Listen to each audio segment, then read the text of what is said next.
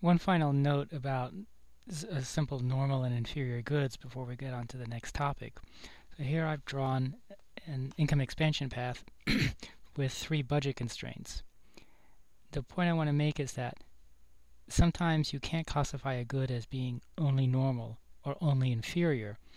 It'll vary depending on what the income is, what the income level is. So for example, in this case, the initial consumption of X with the lowest level of income is this. The next consumption of X is this, and the last consumption of X is this. So the consumption of X has increased with every increase in income, and therefore, in this example, X is normal. So X is a normal good.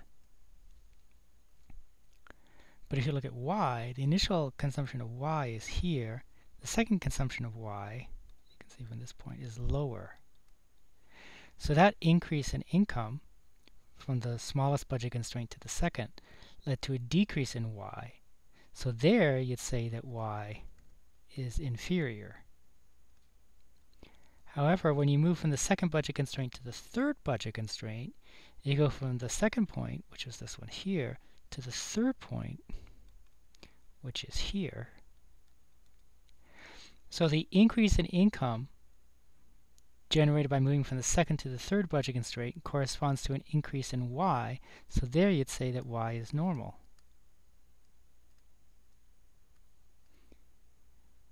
There's no contradiction here. Y is inferior only between the first and second budget constraint, and Y is normal only between the second and third budget constraint. So again, as I said before, a good doesn't have to be only inferior or only normal. It could be inferior over some income ranges and normal over the other income ranges. The next topic I want to talk about is a different way of classifying commodities. Instead of talking about normal or inferior, these two terms are luxuries and necessities.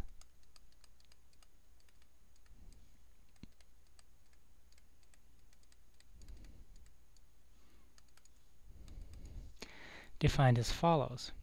A good is a luxury if when you have an increase in income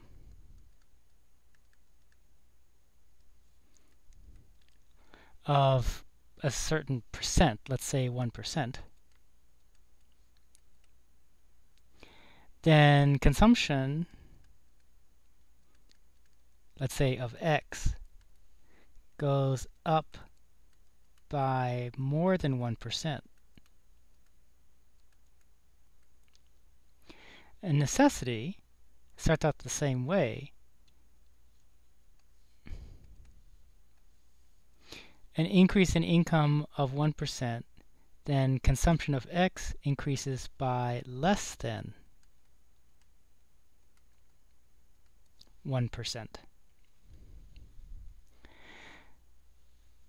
So here we're talking about percent changes in income and percent changes in consumption.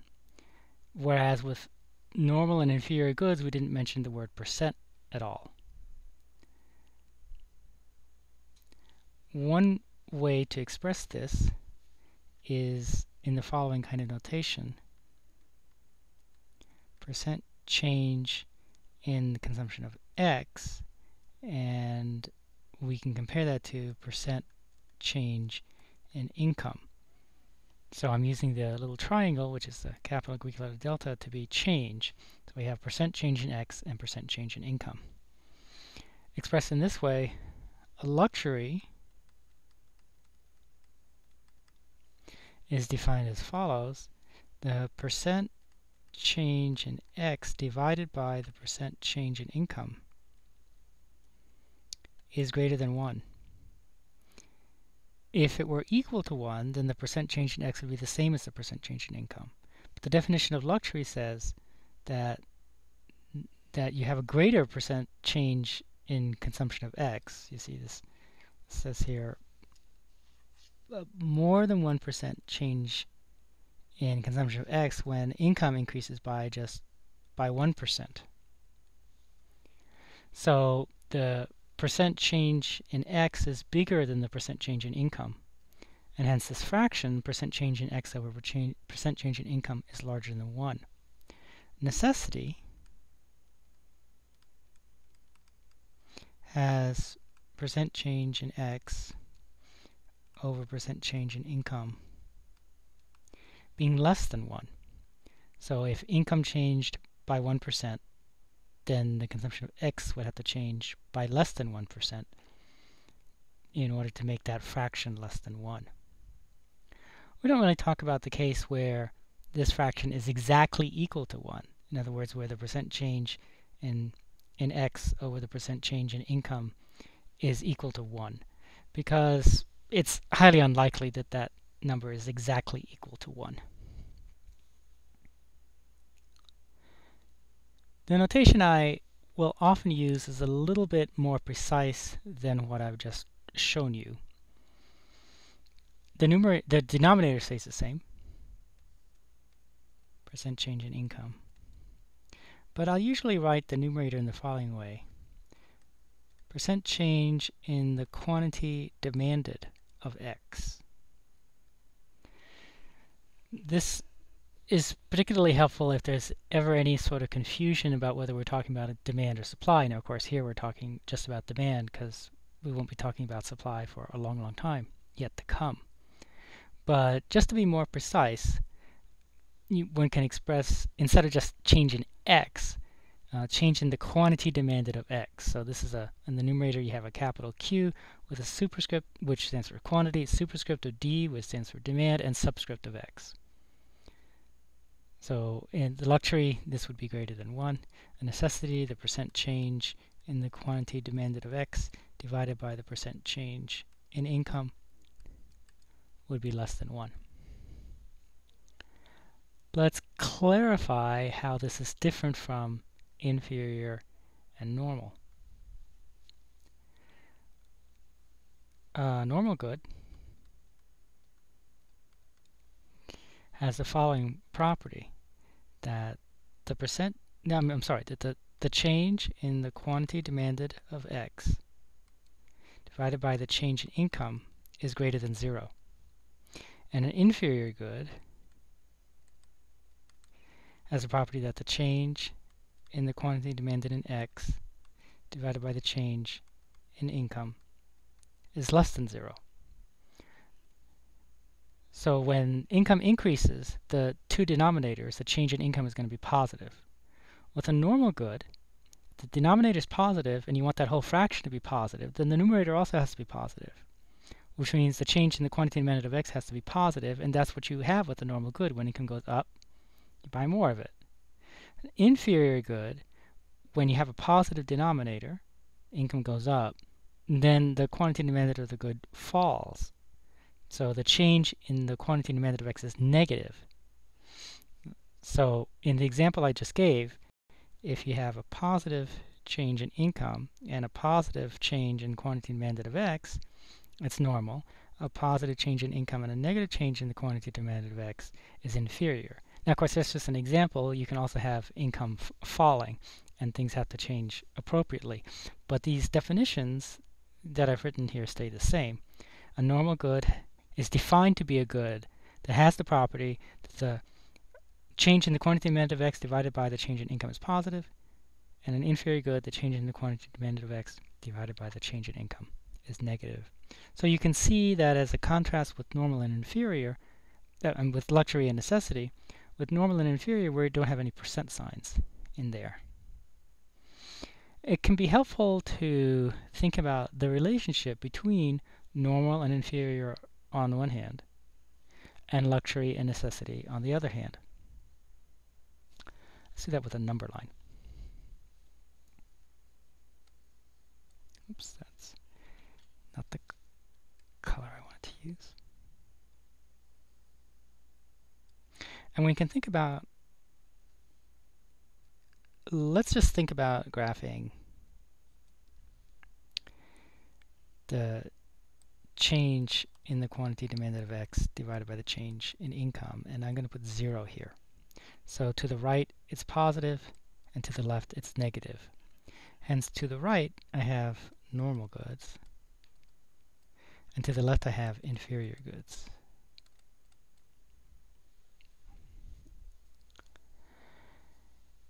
Now, a luxury is certainly a normal good, because when you have a luxury, when income goes up, you buy more of it. In fact, you buy a lot more of it. So you certainly buy more of it. So a luxury is going to be a certain type of normal good. There are other types of normal goods that aren't luxuries. They have the and so they would be necessities. That if you have let's say a 10% increase in income, and if the quantity demanded goes up, but by less than 10%, then you get a necessity. As a consequence, luxuries are a subset of normal goods. They're goods that you could think of as being really, really normal, although that's not a correct expression. And necessities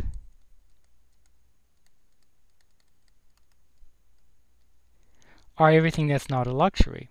So you can see in the diagram, there are some normal goods that are necessities. All of the inferior goods are necessities. Because a necessity says when income goes up by 1%, your purchases increase by less than 1%. If your purchases have gone down, they've certainly increased by less than 1%. They've actually increased by a negative number, which is certainly less than 1%. And therefore, an inferior good is a necessity. So this number line shows the relationship between these four categories. Luxuries have to be normal. Inferior goods have to be necessities. A necessity can be either an inferior good or a normal good. You can't tell. And normal goods are divided between. Some of them are necessities and some of them are luxuries. So this can be a helpful diagram to think about the relationships between these four categories. Finally, a practical application of these ideas comes from a result known as Engel's law.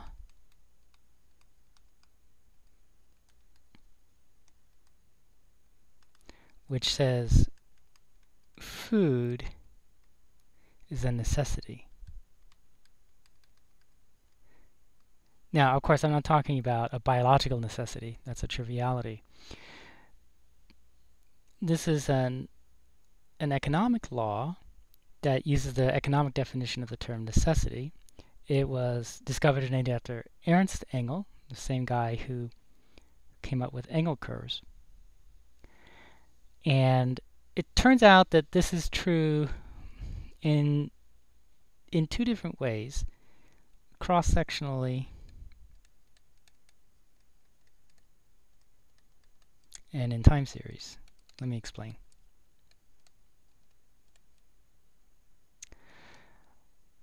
Cross-sectionally means freeze time. Let's take 1 year, like the year 2010. Look across income levels. Poor people, middle-income people, rich people. What you see is that rich people spend more money on food than poor people. So as income goes up across people, purchases of food go up. So food is a normal good. But if you have a 10% increase in income, food purchases don't rise by 10%. They rise by less than 10%. And that's the definition of a necessity, that when you have a certain percent increase in income, then consumption of the good rises by less than that percent. An application of this is that in a society where you have rich people and poor people and middle income people, the group of people that are going to be spending the greatest percentage of their income on food are going to be poor people. And rich people are going to be spending more money on food, but as a percent of their income, it's going to be very small. I mentioned time series. Think about as the income of a country like the United States has risen from the 19th century until today. So you have the income changes, income increases. People today spend more money on food, measured in some sort of constant dollars, than people did in the 19th century because we're a lot richer than the average person in the 19th century. So income's gone up, purchases of food have gone up, so food is a normal good. It's not inferior, food is normal. But looking at it percentage-wise, our percentage of income has gone up by a certain amount, but the amount of money that we spend on food hasn't gone up by that percentage, it's gone up by less than that percentage. And therefore, food isn't a luxury. Food, and the opposite of a luxury is a necessity, so food is a necessity. So both cross-sectionally and in time series, Engel's law is true. Food is a necessity. Policy implications. There are many states in the U.S., most states in the U.S., don't impose sales taxes on food. The Utah State Legislature has struggled for the past few years to determine a good policy on sales taxes on food. There is still a sales tax on food, but it's not as high as it used to be. The reason for reducing or eliminating sales taxes on food is because of Engel's law. Because if poor people spend a greater percentage of their income on food than rich people, then if you impose a sales tax on food, you're imposing a tax that hurts poor people a lot more than rich people. A very poor person might be spending 50% or more of their income on food, whereas a very rich person, a billionaire, might spend well under 1% of their income on food. So if you impose a tax on food, you're differentially hurting people who spend a lot more of their income on food, and that means you're differentially hurting poor people. So that's a policy implication of Engel's law.